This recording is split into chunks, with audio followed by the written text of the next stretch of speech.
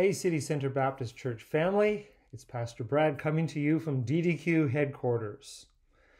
Digging Deeper question number 6 asks, in Mark 6:51-52, why does Mark expose the disciples' lack of understanding and hard-heartedness with regard to the loaves?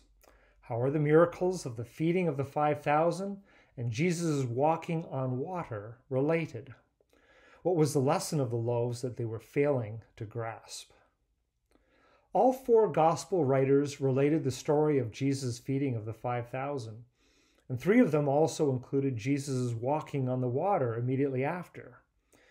These 2 stories about our Savior seem to have left an indelible impression on Jesus' followers. The feeding of the 5,000 with just 5 barley loaves and 2 fish from a young lad's lunch demonstrated that God's plans never lack his provision. Our meager resources grow exponentially when entrusted to Jesus. But as we turn to Jesus walking on the water, we are once again confronted with the miraculous. This is where many skeptics bail on the gospel accounts. They are impressed with Jesus' character. They marvel at his teachings, but they roll their eyes at the accounts of his miracles. Impossible, implausible, fanciful, they shout.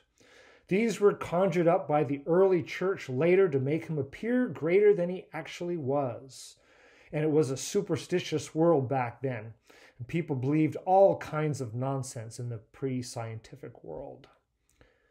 But how can Jesus' miracles be separated from the totality of who he was? The people of the 1st century AD were not primitive, as history clearly shows. And they weren't looking for these demonstrations of divine power at first. But as Jesus displayed time and time again, he was certainly the Son of God.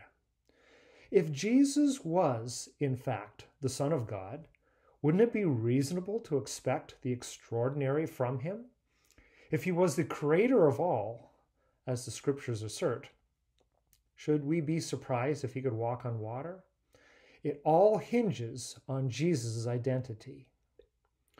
The truth is, the disciples persisted in their unbelief and hard-heartedness even after witnessing these miracles.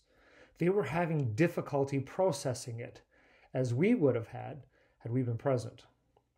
They were still trying to figure out how Jesus had multiplied the loaves when he walked on the water. It wasn't until after Christ's resurrection, the greatest of all miracles, that all the pieces of the puzzle came together for them.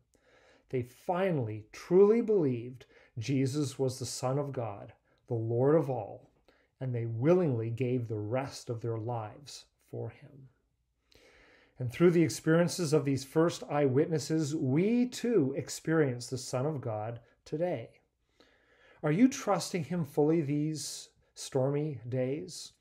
Are you looking for him to walk through the winds and waves, to be with you in the midst of your uncertainty? Do you believe he can give you forgiveness, hope, peace, joy, comfort, provision, and abundant life? This has been Pastor Brad coming to you from DDQ headquarters.